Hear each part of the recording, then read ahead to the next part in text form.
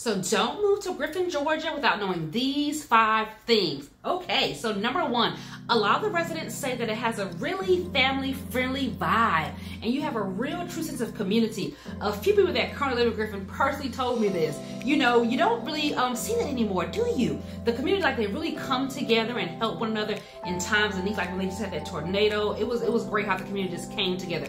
That is so hard to come by these days. Neighbors still want to know neighbors, and teachers know every student by name is what they say. I've heard from many residents that really hate, though, that it's still very much an unseen racial divide in Griffin. The few years that I lived there, which was like back in the 90s, well, it was quite present to me and we definitely felt it, but I never really had any major issues or problems. Now, one of my clients who was from one of the islands, where she recently moved to Griffin, and she absolutely loves it. She said she loves the slow pace, being in the country, having acreage, and has found nothing to dislike about it. She loves it. She's been there for about, I'll say about 3 years. So number 2, lacking transportation and transit options. So there is no shuttle to the city of Atlanta for commuters like you find in like Hampton or Stockbridge. So if you work in or around Atlanta, you will have to make that long drive.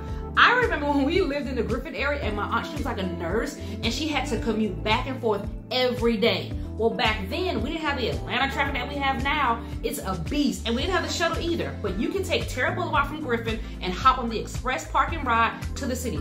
First pickup, 5:15 a.m., and the last is 8 a.m. So the Hampton location is only about 10 or 20 minutes from Griffin. Park and ride. Number 3, be mindful of your water service provider. Some aren't too fond of the water issues and the too high water bills. Some homeowners feel that their water bills are extravagant. The water bill is astronomically high. So while I was helping a Griffin resident, she was buying her first home in Griffin, and she was like, Nakia, I do not want to buy a home serviced by the city of Griffin Water. She said she wanted to stay out of those boundaries, so be mindful. Number 4, so where is Griffin anyway?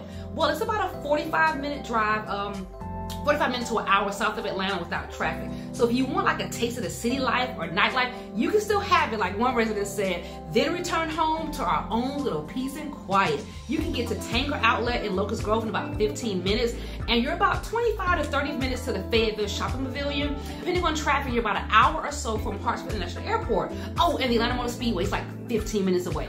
Oh my goodness, I remember when we used to live in Griffin and we would work at the NASCAR races at the Atlanta Motor Speedway for like $100 a day. Man, we thought that was some good money back then. We had to arrive in the dark like early in the morning, and we left in the dark late at night. It was fun, but exhausting too. But I must say, like, I really enjoyed like watching the NASCAR races. It was pretty cool. Now, number 5, lots of quality local restaurants, not just, you know, your chain restaurants, as many options. Now, you do have your Longhorn, your Applebee's, etc., but the true gems, in my opinion, are the small mom and pop eating spots. So my absolute favorite place to eat in Griffin is Salam Seafood. It reminds me of some of like the Bermuda fish spots I used to eat at. So apparently, there's a little rivalry or competition with another fish spot called called Solomon Seafood. Now, these 2 restaurants are pretty much in walking distance of each other. Now, I've had both. Hands down, Salams, they get my number 1 vote each and every time. No questions asked. Okay, Griffinites, which one is your fave? Drop it in the comments. Happy shopping!